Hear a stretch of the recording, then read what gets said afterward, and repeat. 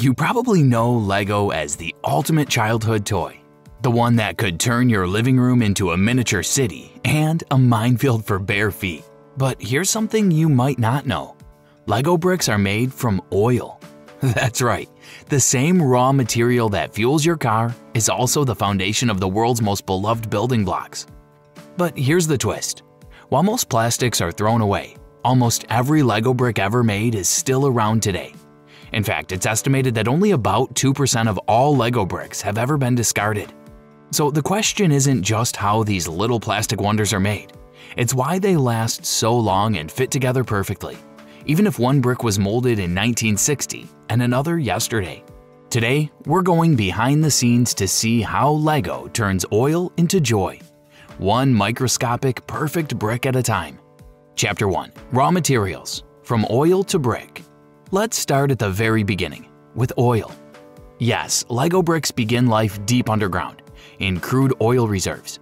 It sounds strange, but it's actually brilliant engineering. The oil goes through a refining process, producing a chemical compound called ABS, short for acrylonitrile butadiene styrene. But let's be honest, no one's ever going to remember that after this video. ABS is what Lego calls its golden material. It's strong, colorful, and has just the right balance between flexibility and hardness. Basically, if Goldilocks made plastic, it'd be this one. Why ABS? Because Lego bricks need to do something very special. Click together and stay together, but also come apart without breaking. If the plastic is too soft, the bricks won't hold. Too hard, and they'll snap or warp. ABS nails that balance perfectly. Here's another cool fact. Lego didn't always use ABS. In the 1950s, the earliest Lego bricks were made from cellulose acetate, which tended to warp and discolor over time. By 1963, Lego switched to ABS, and they've stuck with it ever since, which is why a modern Lego piece still clicks seamlessly with one made over half a century ago. At Lego's massive raw material storage facility in Billund, Denmark, ABS arrives in tiny round plastic granules called pellets. They look like colorful grains of rice, and each one is about to become a potential brick. The pellets are stored in giant silos, and we mean giant. The Billund plant alone holds enough ABS pellets to make billions of Lego pieces. Each color of Lego starts with these pellets. Lego uses precise color recipes, measured down to fractions of a gram. In total, there are about 70 standard colors in Lego's palette, from classic bright red to shades like sand green and earth blue. Fun fact, Lego doesn't just buy pigments. They make their own master batches in-house to ensure color consistency. A Lego brick made in Denmark will have exactly the same shade as one made in Mexico or China. And before these pellets ever touch a mold, they're dried in special hoppers at around 80 degrees Celsius to remove moisture. Why? Because even a tiny bit of water can create bubbles or imperfections during molding, and Lego's standards don't tolerate that. Speaking of which, let's move to the next step, where the magic really begins. Chapter 2. Production process. Step 1. Melting and molding, where the brick is born. Inside Lego's molding halls, it's a bit like walking into a sci-fi factory. Hundreds of machines hum and click non-stop, running 24 hours a day, 7 days a week. Each one is a multi-million-dollar injection molding machine that transforms those tiny pellets into perfect Lego bricks. Here's how it works. The pellets are fed into the top of the machine through a funnel, then heated to around 230 degrees Celsius. That's hot enough to melt ABS into a thick, syrupy liquid. This molten plastic is then injected under enormous pressure, around 25 to 150 tons of force, into precision-engineered steel molds. Each mold is a masterpiece on its own, designed with microscopic accuracy. The tolerances are so tight that the difference between two Lego bricks must not exceed 0.002 millimeters. To put that in perspective, that's smaller than a human hair. Why so precise? Because if the dimensions are off even slightly, the famous click, that satisfying snap when two bricks lock together, won't feel right. And that sound is sacred in Lego land. When the plastic cools inside the mold, it solidifies almost instantly, about 10 seconds per cycle. The mold then opens, ejecting freshly born Lego bricks onto a conveyor belt. And no, they don't come out randomly shaped. Each mold is dedicated to a specific part. One mold might produce only 2x4 bricks, another handles wheels, and another makes tiny minifigure heads. One interesting secret: LEGO's molds are guarded like treasure. They're so valuable and so precise that only a handful of engineers have access to the design data.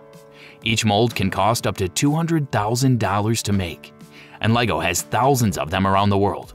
Isn't that insane? At this stage, the newly minted bricks are warm, shiny, and get this, perfectly identical to every other piece made across all LEGO factories worldwide. Whether you're in Denmark, Hungary, or China, the process is exactly the same. Step 2. Cooling, collecting, and sorting.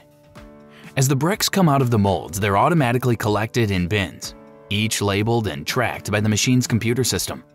These machines are so smart that they can sort bricks by type, batch, and even color, ensuring zero mix-ups later. From here, the bins are sent through automated systems that move them using robotic arms and conveyors to a cooling area. This is where the plastic stabilizes completely and reaches room temperature. Now, you might think that's it, but LEGO takes it up a notch. Every single batch goes through automated optical scanners to detect even the tiniest defect, a bubble, a scratch, or a color inconsistency. If any flaw is detected, that piece doesn't make it into a set. LEGO destroys defective bricks on site and recycles the material right back into production, so nothing is wasted. Step 3. Printing and decorating. Once the plain bricks are approved, it's time to bring characters and details to life. This is where faces, logos, and designs are added using ultra-precise printing machines. Each LEGO minifigure face, for instance, is printed with ink so fine that it can capture details smaller than a grain of sand. The process uses pad printing, the same method used for decorating electronics or watches, because it allows the ink to wrap perfectly around curved surfaces like heads and helmets. And because LEGO knows fans care deeply about expression, some collectors can identify specific era minifigure faces by their eyebrows. Each batch is inspected by both robots and humans to ensure the print is flawless. Cool fact: the minifigure's smile, that simple 2-dot and curved face, was designed in 1978, and LEGO has kept it consistent ever since. Talk about brand loyalty. Step 4. Assembly and packing. Here's where the pieces start coming together, literally. At this stage, the different types of parts, from bricks and plates to wheels and minifigure torsos, are transported to automated packing lines. Robots measure out the exact number of pieces for each set, down to the last tiny stud. Imagine a factory where conveyor belts carry bins of red bricks one way, yellow bricks another, and robot arms combine them into specific ingredient kits for your LEGO set. That's exactly what happens. If you buy a LEGO car set, for example, each bag inside the box is carefully planned so you can build your model step by step. Those numbered bags aren't random. They're designed to make your experience smoother and reduce the chance of losing pieces along the way. And yes, LEGO has thought of everything. Even the instruction manuals are tested by real kids before a product is released. If a child can't follow a step easily, that page is redesigned. Want to know something interesting? LEGO produces over 60 billion pieces per year. That's roughly 19,000 bricks every second.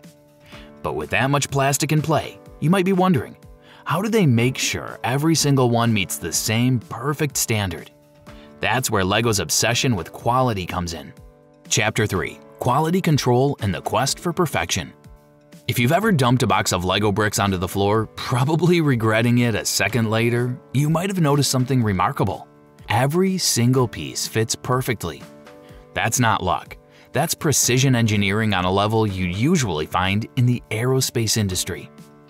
LEGO's quality control is so strict, only about 18 out of every million pieces are rejected.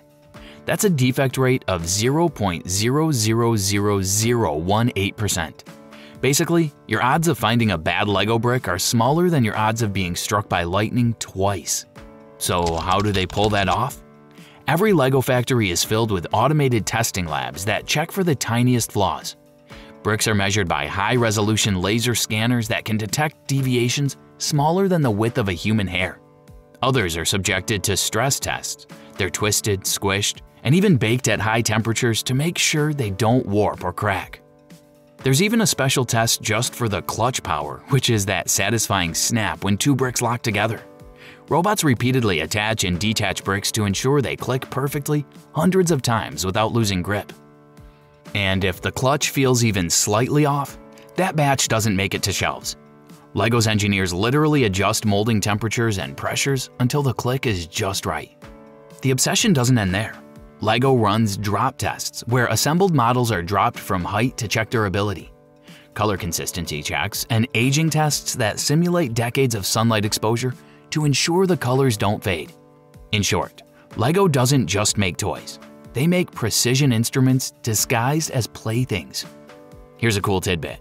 The LEGO Group actually has a motto internally: "Only the best is good enough." It's printed on the walls of their Danish headquarters. And it's not just a slogan, it's the reason why bricks from the 1970s still fit seamlessly with those made today. Once the bricks pass all these tests, they're approved for packaging and distribution, but LEGO's commitment to perfection doesn't stop at quality. It extends to sustainability too. Chapter 4. The Green Evolution. Here's the surprising part. LEGO, one of the biggest producers of plastic toys in the world, is also one of the most determined companies trying to use less plastic. It sounds contradictory, right? But LEGO's philosophy is all about longevity. The idea is that a brick that lasts for decades, reused by kids, parents, even grandparents, is far more sustainable than a single-use plastic cup. Still, LEGO isn't sitting still. The company has been investing over $1 billion in sustainability initiatives. Their biggest challenge? Finding an alternative material that's as perfect as ABS. See, LEGO's whole universe relies on that flawless fit, that click, and any change to the material could ruin decades of compatibility. If a new eco brick doesn't lock perfectly with old ones, it's no longer LEGO. In 2018, LEGO made a big breakthrough. They began producing plant-based polyethylene pieces, made from sugarcane, for softer elements like trees, leaves, and bushes. These are chemically identical to traditional plastic but made from renewable sources. By 2030, LEGO aims for all its core products to be made from sustainable materials, while still maintaining that exact LEGO quality standard. The company also recycles everything internally. Every rejected piece, every trimming, every misprint goes back into the system, melted down and reused. Even the dust from production floors is collected and repurposed. Here's a little-known fact. LEGO has a program called Replay. It's a recycling initiative that encourages people to donate their old LEGO bricks instead of throwing them away. The company cleans, sorts, and gives them to children's charities and schools. So that brick you played with in the 90s? It could still be sparking creativity somewhere today. LEGO's also redesigning its packaging, moving away from plastic bags to paper-based ones, which are easier to recycle. And in 2021, they unveiled a prototype brick made from recycled PET bottles, the same material used for water bottles. It took over 250 experiments and several years to get it right. The catch? They're still fine-tuning it to make sure it has that signature LEGO feel. Sustainability isn't an easy path, especially when perfection is your baseline. But LEGO's doing it brick by brick, quite literally. Chapter 5. Packaging and Distribution. After all the tests and checks, it's time for the final act. Turning those perfect bricks into sets that make their way into homes around the world. LEGO packaging process is a symphony of precision. Automated robots weigh and bag specific quantities of parts. Every bag inside the box is calculated so builders can assemble in stages. Those numbered bags aren't random. They're psychological design. They make the experience smoother, more satisfying, and less overwhelming. Each instruction manual is also a work of design psychology. LEGO tests them with kids to ensure the steps are clear, colors are visible, and the flow feels achievable. If a child can't follow a step, that page is redesigned. Once packed, boxes travel through fully automated warehouses. Imagine towering shelves stacked to the ceiling, with robotic cranes whizzing between aisles. LEGO's main distribution centers are in Denmark, the Czech Republic, and the US, ensuring quick delivery to over 130 countries. And here's another cool fact. LEGO's logistics are so optimized that they use real-time weather and holiday data to predict toy demand. That's how they make sure Santa never runs out of LEGO sets during Christmas. From there, the boxes hit retail shelves or your desktop if you order online, ready to unleash a new wave of creativity. Chapter 6: Legacy and the Power of Play. Let's take a step back, because beyond the plastics, LEGO is something else entirely. It's one of the few toys that transcends generations. Grandparents, parents, and kids can all connect through the same little bricks. There aren't many things in life that stay perfectly compatible for over 60 years, but LEGO managed it. And that's not an accident. LEGO's founder, Ole Kirk Christensen, once said, "Det beste ikke for godt," which means only the best is good enough. He believed toys should be built to last, not just in durability but in imagination. Today, the company still lives by that. Whether it's designing a new Star Wars ship, a Harry Potter castle, or a simple red brick, the same philosophy applies: precision, creativity, and timeless design. Here's something most people don't realize. If you took all the LEGO pieces ever produced and shared them evenly among every person on Earth, each person would have about 80 pieces. That's how widespread these tiny blocks are. And despite being made from oil, LEGO might just be one of the most sustainable toys ever created, because it never really gets thrown away. Every piece can be reused, rebuilt, and reimagined endlessly. That's what makes LEGO more than a toy. It's a global language of creativity, built one brick at a time. So next time you see a LEGO brick, whether it's under your foot or on your shelf, or in your kid's hands, remember, that tiny piece of plastic has one of the most incredible origin stories ever. It began as oil, it was molded with near microscopic precision, it survived for decades, and it still connects perfectly with every brick that came before it. That's not just good design. That's engineering brilliance disguised as play. And it makes you wonder, what other everyday things have stories this surprising hiding beneath the surface? If you enjoyed this one, make sure to hit that like button and subscribe for more fascinating deep dives into how the world's most familiar things come to life, one incredible process at a time.